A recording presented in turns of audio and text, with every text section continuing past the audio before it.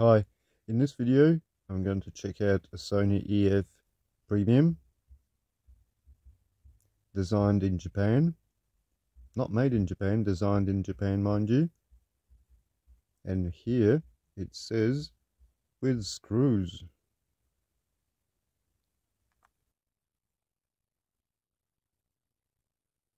Sony part number C90EF PSA.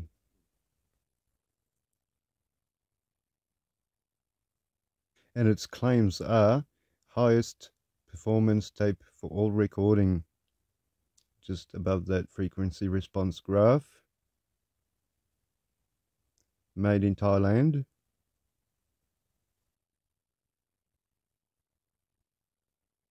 some of the other claims are higher resistance to heat, outstanding durability, and a stronger cassette shell.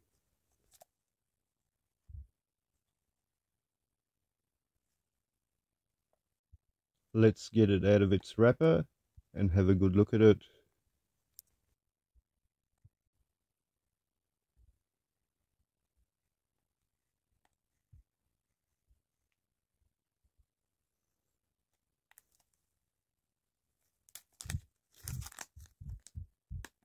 The case does have some cracks in it, unfortunately.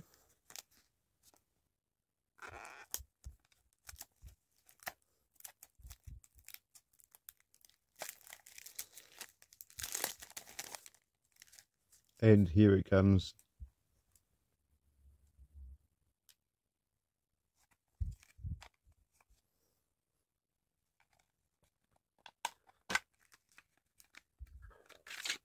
Let's check out the stickers.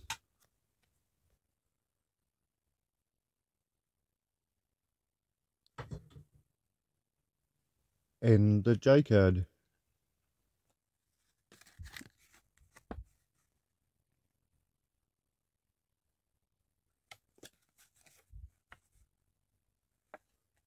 A somewhat plain looking J card on relatively thin paper.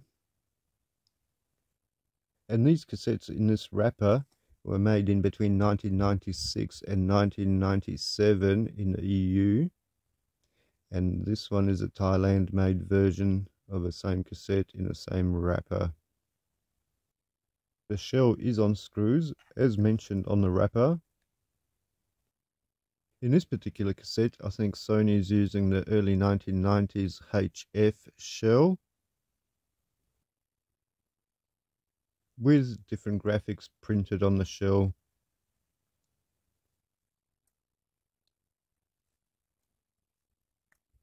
Let's have a look at the tape itself, and it is relatively light brown, shiny tape.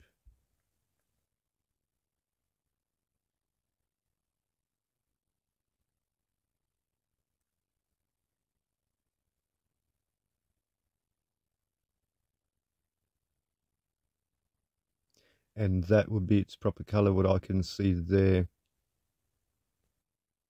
So that's a Sony EF Premium from 1996.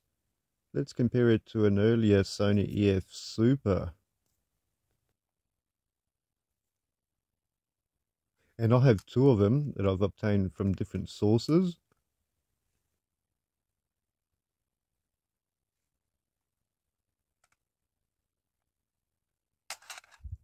And straight away I can tell that both of these tapes are different color.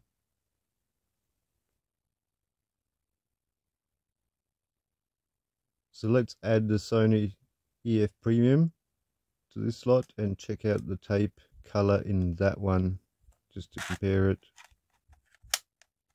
And again, it's a lot different, a lot lighter, a lighter brown to the EF Supers, both of them.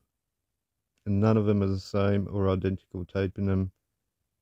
And what we see here, I think it confirms what others were saying, that the EF was used to dispose of old stock of magnetic tape by Sony.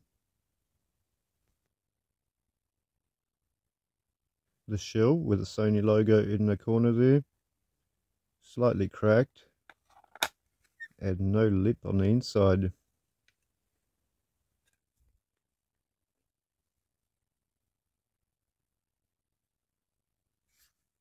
As you can see here, there's nothing to retain the cassette except for the door itself. And while it's got the same shell as a 1991 HF, arguably it looks better.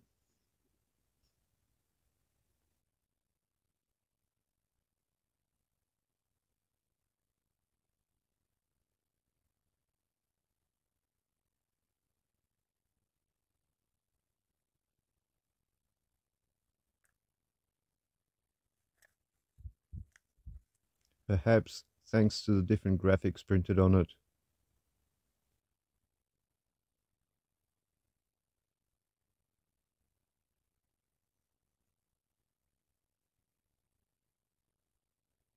But enough talk for now, let's record some music on this cassette. And if you have discovered this channel for the first time and you'd like to see other Sony cassettes or any other cassettes for that matter, check out the cassette playlist on this channel. And here is an example of some of the Sony cassettes featured in that playlist. And despite this being a Sony cassette, I'm not going to be using the Sony TC-FX211 again.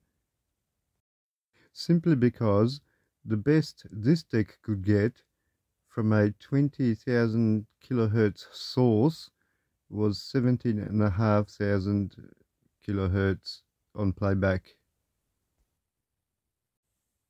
Instead, I'm going to use the Technics RS B705 with this cassette. And this is a track I'm going to use. And this track goes just over 20,000 kilohertz here on YouTube. And the bias for this recording, I've got it set at neutral.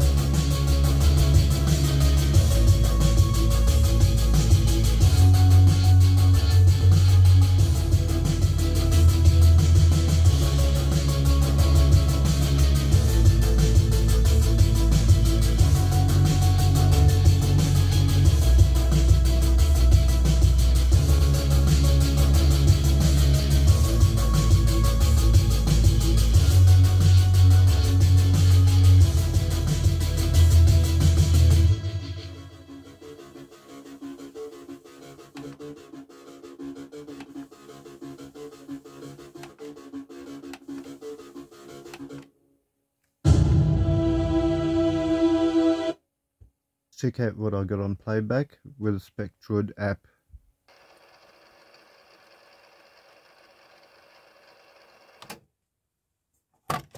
With this cassette,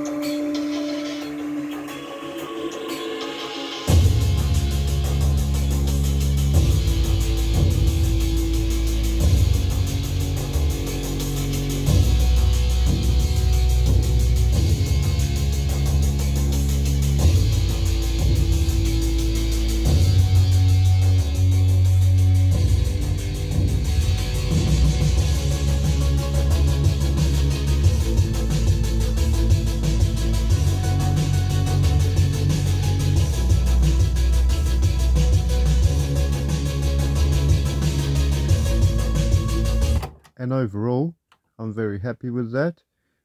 While there's still some cassette noise in the quieter passages, the frequency response is excellent. Thank you for watching, and see you next or the previous video.